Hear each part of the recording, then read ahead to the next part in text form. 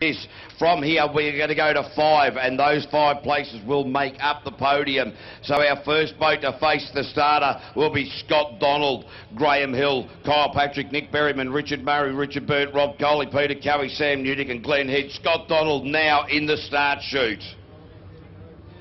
All right. So Scott Donald came here with a 68.4. He's going to have to go a lot better than that. The last time out, he had a nightmare of a run. He really did. Bogged it down, went the wrong way. Lucky to get in to this top 10 by the hair of his chinny chin chin. The reason that we are running a top 10 is because we have 2 boats in this top running order that are only running on a day licence. Shows the underneath of the Sprint Tech hull. Gee, I'll tell you what, we've seen a lot of, had a good look at a lot of underneath the hulls. Scott Donald for mine just not going full pace at the moment. Now putting his foot, well, yeah, now the foot goes into it a little bit, into the comfortable part of the track. The split, a 40.768. Yeah, so he's just needing to get this boat home. Of course, we know that anything can happen. And he gets over with a time of 56.132. So there we go, kicking things off for our super boats. A 56.132, the time to beat. Well, actually went 12 seconds quicker than he did coming into this top 10. So he was very lucky to get into this top 10. As we now check out Liquid Gold, Graham Hill and Amanda Kiddo. As we've said, Graham Hill does not see the lights of the Wanganui Shelter View track very well at all, and he's had a couple of scary moments out there in the last 2 runs under lights. Where is he going to go from here? He came into this top 10 with a 59.6. He has gone quicker, but it is under lights. Nissan Twin Turbo. Yeah, certainly don't be fooled about how quiet this machine is, because it really can get honked. Oh, he's gone Hill off and on the exit to that right around the outside of all the signage up there. So Graham Hill, that is the end of him.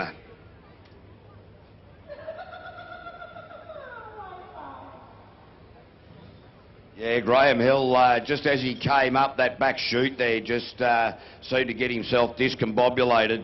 That word is in the thesaurus, I'm sure about it. Discombobulation, confusion, all sorts of issues going up into that part of the track. And, well, you saw the outcome. He clipped the inside of the island and then oversteered it out to the outside, around all of the signage at the top part of the track there.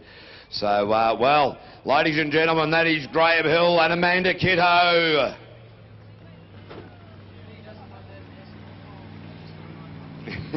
No, he's definitely not a night rider. There is no doubt about that. All right, so, Jace. Cavey. I'll tell you what, mate, last time you showed up into the commentary tower, yes, you were wearing a pair of punchy shoes. Was I? You were. Last time we were in this commentating tower working together, you were wearing some weird shoes. It's good to see you've manned up and got a pair of jandals on. Red band jandals as well, mate. Red band, are they? Yeah, they're little rippers. Are they non-slip surfer stuff? Look at your things. Have a look at my feet. I'll tell you what, I could actually do radio, I could do radio with those feet. I'll tell you what, Julia Murray's gumboots look better than my feet, actually, don't they? They sure do. Far out. They look like hobbit feet, really. That's not very nice. I was picking on your dress sense, not your body. No, you should see his toes. You know that second toe next to the big one? That is the longest second toe I've ever seen, mate. That is more like a claw. That shows that we really did evolve from the sea. Hey, that's sort of like a fin. They're webbed feet, aren't they? You just concentrate on your own feet, Frodo. Well, well, to be fair, mate, I've got a belly big enough. I'm having a little bit of trouble seeing me feet a lot. Beard. Well, it really could be a hobbit. No, that Gandalf, that fella, with the staff and, you know, every... You know, oh, you want to be the White Wizard. Absolutely. Geez, I tell you what, that was a bit of commentary genius, that. We would have been better off playing Marcel Marceau to our listening audience there, I think. All right, now it is going to be Kyle and Brick Patrick. So that is the end of Graham Hill. But Kyle Patrick, our competitors from the United States of America, his son Brick sitting in alongside him. Kyle Patrick came into this top 10 with a 56.401. Well, he won't want to take it back to the US with a ding in it. No, you want to be able to get this around. And I'll tell you what, Leighton Manel will be hoping he gets this boat around without dinging it as well, because otherwise Kyle Patrick will certainly be trying to squeeze him on a deal. And we know that Leighton Manel can do a deal. Right, let's see how they get on around this hairpin. He's just buttoned off a wee bit before planting foot, and again it is leaping right out of the water, coming past the commentary tower now around this really fast bit of the track, just sort of feathering it a wee bit around the top there, and getting it a wee bit wide, but hanging on to it nicely. Yeah, absolutely. Look, I'm really impressed with the way Kyle Patrick's come to grips with his twin turbo, certainly down on the boost at a 41.2, so he is outside the time that Scott Donald posted on the first split. Back through the middle of the course, he comes and he just shoots his way around there. Over the line now, let's see what he posts. It's a 56.765. Yeah, so look, I doubt that we will see Kyle Patrick progress into the next stage. But ladies and gentlemen, a round of applause for our US competitors, Kyle and the Brick Patrick. Yeah, well done, lads. First outing under lights. Well, they haven't raced under lights for quite some time, and of course in a new boat as well, so they've got to be really stoked with that. Yeah, mate, Kyle hasn't raced under lights since Jesus was playing 5/8 for Jerusalem. It's quite some time. That was a long time ago. All right, so now we go to the Merriman, the Whipple Supercharged NZ Riverjets. Get on to Team Riverjet, like the page, make some comments, and we are going to give you some shirts and some caps. Oh, Nick Merriman got the boat completely clear of the water. I've really been enjoying watching Nick race all day. He's certainly been giving it absolutely everything. He's been really exciting to watch. Comes back through the middle of the track now, and let's see how he's going for a split time. He goes through with a 39 for a split. That is a quick split. That is the quickest in this category at the moment. So Nick Merriman and Tanya Ironmonger in the push for the line, and a 54.091 straight to the top, 2.1 seconds quicker than Scott Donald. So, you still got Richard Murray, Richard Burt, Rob Goley, Peter Cowie, Sam Newdick and Glenn Head to go before we work out our top 5 in the Superboat category. So, absolutely sensational. Will now be Richard Murray coming out onto track. Come on, Richard. Throw one down for us, mate.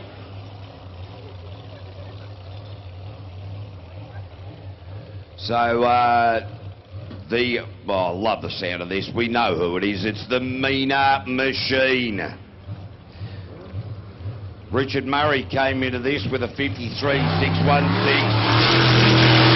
Now launching off the line. He knows he needs to go quicker than that. They will have dialed this machine up, giving him plenty more fuel, giving him more power, more speed. Now into this all-important hit. Oh, really wide. Big whip. No, got away with it. The big hip and shoulder, the hippie, shake. Straight into the tyres. He really seems like he's going a lot harder than what he has done previously, which is just good to see. He knows that this is a time where he has to get it done. So come on, Richard. Coming for the split now. What's he got? It's a 39.1. So that's the quickest of the splits so far. Bring it on home, buddy. Come on, Rich. Here he goes round the final bend and over the line. He's about to come with a time. of 54.447. Into P2.34 down on the time that Nick Berryman posted. But the interesting part about that run was when Richard Murray hip and shouldered the tyres on the exit to the hairpin. His wife, Julia Murray, sitting in the commentary tower, was like a cat, nearly hit the top of the roof, scared to be living Jesus out of me. Not too sure if I like being in the commentary tower when Richard's on the track. It's a dangerous place to be. You might think it might be dangerous out on track, but next time I'm going to let you know when Richard's on the track so you can all watch Julia Murray. It's bloody frightening. There's another camera angle, a camera on Julia as well, while her husband's racing. Yeah, that might work very well. So our next boat to face the starter will be the quad rotor turbo of Richard Burt. The impellers on the turbo have been broken on the inlet of the turbo, so some of the impellers inside the turbo, so this boat's certainly not performing at its optimum because of that issue. Not something that they can sort out at the moment. Richard Burt came into this with a 52.625. The quad rotor turbo. He's taken the taxi lights off it. Oh, he does too. He didn't want it weighing him down. This boat would weigh as much as two skinny blokes and a lunchbox. Had the boat just sitting really, really nicely around that hairpin. He's bumping and shaking a wee bit at the moment, but man, this thing is absolutely flying. Yeah, oh yeah, absolutely hammering. Knifed it a little bit up at the top of the mouth fresh nut at the top of the track. Now down towards the split. This will give us a good indication. The split is the best split so far with a 37.2. He is on the money for a really, really good time. Let's see how he just buttons off a wee bit through that final bit. Is that going to cost him dearly? We're going to find out. What is it? It's a 51.128. Richard Burt. Really good run there from Richard Burt. He will be very happy with that. He has gone about 1.5 seconds quicker than he did in his previous run. So that is a great time. His best split was a 37, and that is the quickest split as well. So even with those impellers on the inlet to those turbos that are damaged, that boat's still running absolutely red hot. As we now go to Rob Coley. This is the Mouthfresh Super Boats. This is the Mouthfresh 705 cubic inch big block Donovan. Oh, the excitement, the entertainment machines just keep on coming. Oh, it's non-stop. Wow. Super boats. Oh, really nice around there. Big wall of water came off the bow, but I thought that he dug it in too hard, but the transition was sensational. Oh, eased it off into the hairpin. Overcooked it massively. If that was a chicken, it would have been charcoal chicken. So Rob, after that little mishap there at the hairpin, has got a bit of time to make up, but he's still got plenty of racetrack to go. So he can definitely pick up some tenths now. What's he doing there with a 38 for his split? He does need to pick up a bit more time in this final part of the race. Smash it on through the middle there, bring it around in this Poison Ivy machine. Over he goes. Rob Coley, P2 with a 52.766 at the moment, behind Richard Burt by 1.6 seconds. Well down on the split as well, because he got it bogged down coming around the hairpin, eased it off, threw the boat in there. You saw what happened. It really got stuck in that big hole, but with 705 cubic inches of power, got himself out of the hole that he dug pretty quickly. So with a few boats left to run in this, will this be enough to put Rob Coley and allow him to continue on through? We've got Peter Cowie, Sam Newdick and Glenn Head still to run. Rob Coley actually will make it through. It's guys like Scott Donald, Richard Murray, Nick Berryman that are sitting on the bubble at the moment. We can guarantee you that that is the end of Kyle Patrick and obviously Graham Hill. So that is the end of our friends from the US as we now go NZ Racing with Peter Cowie and Louise Blythe. launching out of the blocks is this multi-world champion and New Zealand champion as well, Peter Cowie. As always, the consummate professional and just keeps getting better and better generally as the night wears on. Look at him around that hairpin. He'll be happy enough with that for now as he swings the boat around, coming past the commentary tower, foot flat as he's absolutely hammering it around the top of the mouth fresh sweeper. Yeah, Peter Cowie really got a good head of steam going at the moment. Really carrying it on, being very, very smooth, pretty consistent at the moment as well. Where was he at in the split?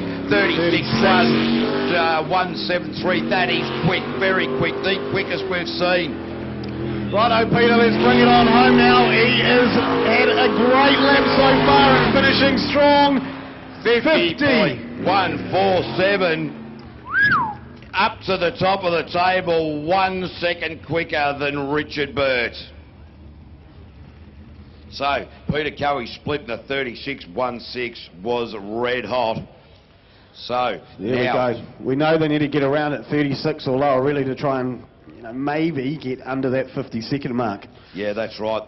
We want to see those splits into the high 35s to get into a sub 50 seconds.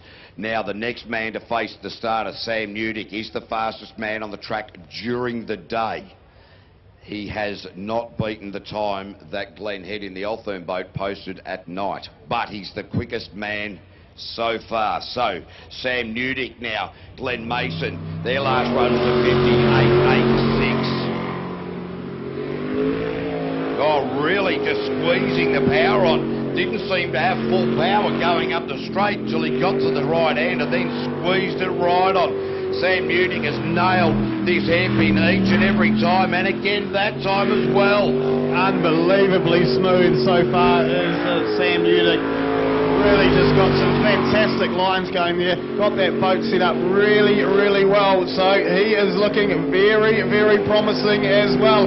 Can he get a sub 50? What do you reckon, KB? Well, this split will tell the tale. 36.5 down on the time that Peter Cowie posted. So, Sam Newdick is going to have to get a hurry on here. Now into this final push for the line. And it is sub 50, 49.973. So, sub 50 for Sam Newdick. That is a really good run. He was 0.4 seconds slower than Peter Cowie at the split, and then gets back and beats Peter Cowie by 0.2 of a second. So he picked up 0.5 or thereabouts of a second in 1/3 of a lap, and that was purely and simply because he was smooth.